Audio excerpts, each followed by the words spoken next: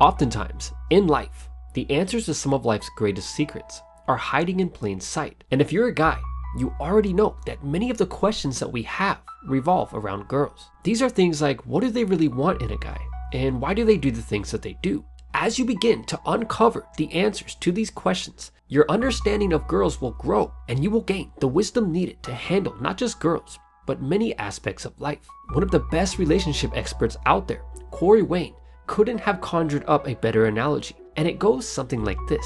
Think about the two most popular pets on the planet, the cat and the dog. When you're about to leave, the dog can hardly contain his disappointment. In fact, you can see his sadness in every aspect of his body language, just begging you to stay. It doesn't matter what happens in life. The dog, or man's best friend, will always love you unconditionally, and he will prove this to you in everything that he does. Most dogs will even approach complete strangers and act as if they've known them for years. More importantly, the dog, or man's best friend, will take commands from almost anyone that he views as a pack leader. On the flip side, we have the cat, who doesn't exactly hold the title of man's best friend. Think about the last cat that you interacted with. One of the best ways to understand girls is to think of them like cats. The typical cat will come and go whenever she feels like it. And if you try to control the cat and keep it confined to a bedroom, you will have a steep price to pay. You see, many of the answers to the greatest questions that guys have about girls can be understood simply by understanding the cat. No matter what age you are or what age a girl is, most girls at a primal level behave just like cats. Throughout your life, you'll probably witness several girls come and go. As guys, we naturally want to control things, but this is the exact opposite of what you should do. Like cats, girls will come and go throughout your life, and if you try too hard to make them stay with you or around you, you will, in fact, accomplish exactly what you're trying to prevent, which will cause them to leave. At the core, a girl will do what she wants, when she wants, with whoever she wants, and that's just the way that girls work. Think about this. The last time you tried to call a cat to you, what did it do?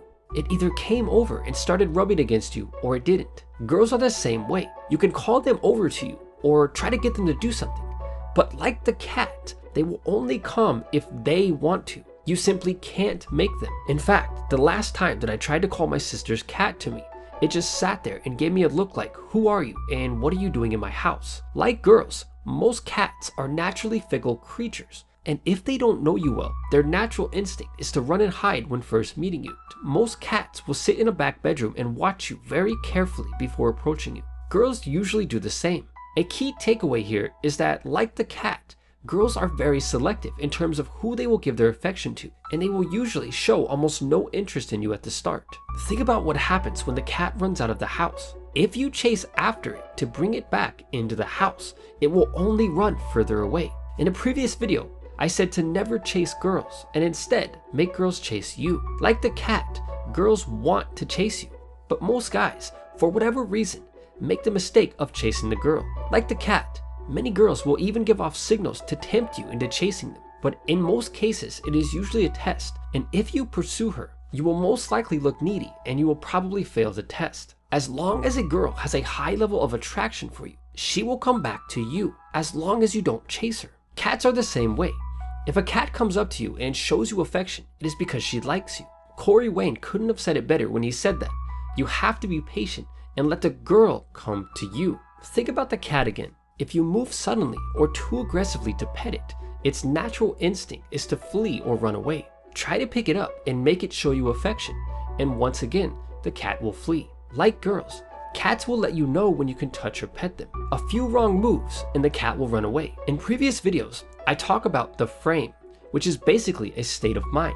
Throughout your time on this planet, girls will do all sorts of things, usually subconsciously, to try to break your frame, or as Corey Wayne says, to move you off of your center. To do better with girls, you have to stop caring about the outcome, and paradoxically, to get the girl, you have to treat her as if you don't like her.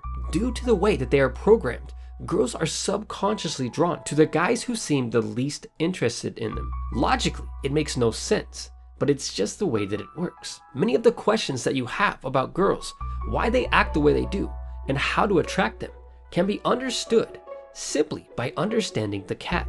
Oftentimes, life's greatest secrets are hidden in plain sight. And with that said, until next time, thanks for watching. And if you're into business or making money, check out my second channel, Business Secrets. The link is in the description. And also be sure to check out Corey Wayne's book, How to Be a 3% Man.